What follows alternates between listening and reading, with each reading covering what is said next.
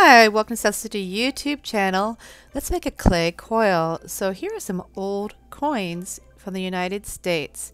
What do you see with these coins? What do you notice? What can you tell me that you see? I see a star. I see a face. I see words. I see numbers. I see a border around it. Wonderful. I see a date. Awesome. So let's go ahead and make one. So you're going to twist off some clay like this. And what you're going to do is make it into a ball. So use both of your hands and your fingers. Shape it and mold it first. Kind of pat it. You can roll it between your fingers. You can kind of hold it back and forth. You can roll it.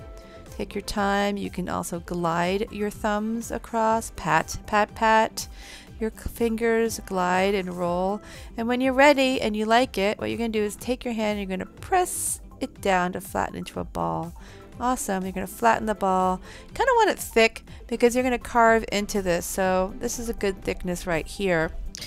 So what you're going to do is take your thumb and you're going to slide and glide it along the edges, and that will make it very smooth. So take your time with this. You want it a little thick because we're going to start to carve into it. So what I have here is a circle, and I'm lightly pressing it into the clay to get a head. And then I'm going to make a triangle here for the nose. I'm drawing with a toothpick. See how I cleaned it up too? If I didn't like it, I can just smooth it out. And then I'm going to draw the chin. Just a little bump right there. Smooth that out. It's going to change in time as I draw because I'm also going to turn it over. Oh, here's the eye. So what I decided to do was kind of press in, because with clay, if you have a shadow, you see the shadow even more. It's called a relief. Kind of fancy, isn't it? Oh, there's the mouth. What we're going to go ahead and do is just keep, oh, there's the neck. Keep working back and forth and make a face, a profile of a face. This is the side view. And now, what is this called? Yes, it's called a border. I'm going to just dot, dot, dot, dot, dot with this tool and make a border.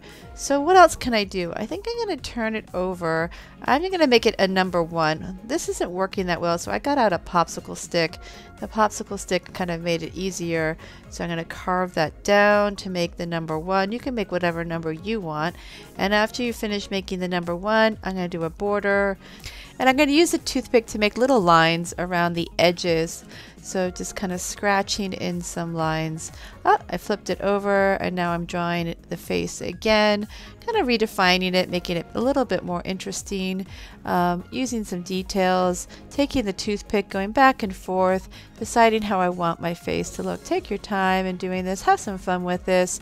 Yeah, this is a clay coin. So we're going to make a face, and this is a popsicle stick. I thought that might look kind of cool if I flattened it behind it. So thank you so much for tuning in, liking, subscribing to my YouTube channel. Enjoy.